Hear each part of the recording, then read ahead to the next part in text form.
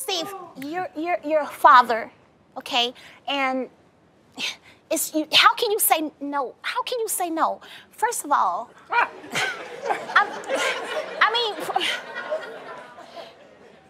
listen, I understand you're saying I can enable my children, and I do. I have 11 grandchildren as well.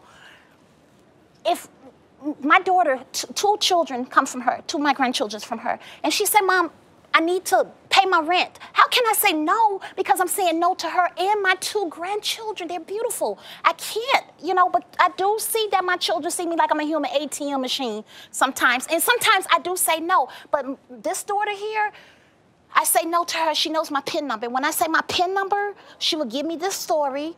Ma, I'm going to kill myself if you don't pay my cell phone bill. And I just... Well, let's see. Let's see. You're going to kill yourself if you don't pay the phone bill. Let's see. The phone bill. I'm going to kill myself. Let's see. You know...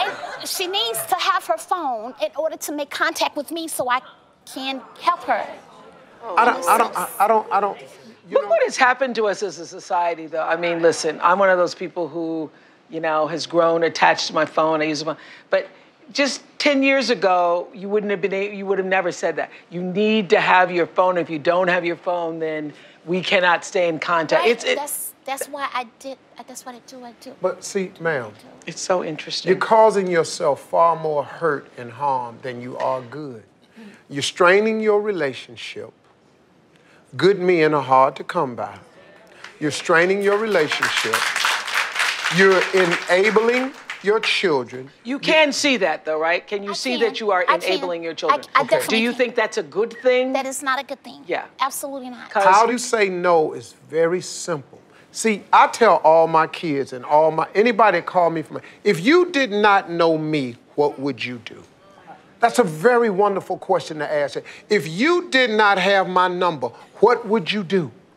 Sweetheart, if you don't get a grip on this right here, you're going to drive yourself to an early grave. You got too much on you. I'm telling you right now, as soon as these two sons of ours graduate from Morehouse College, they got 3 months. I give all my kids 3 months rent and $3,000. After that, I'll talk to you later. All my daughters have jobs. All my daughters have to work. Now, I do not let them get in a position where they're reliant on a man. And they can come to me if they get in the jam, but this ain't every month.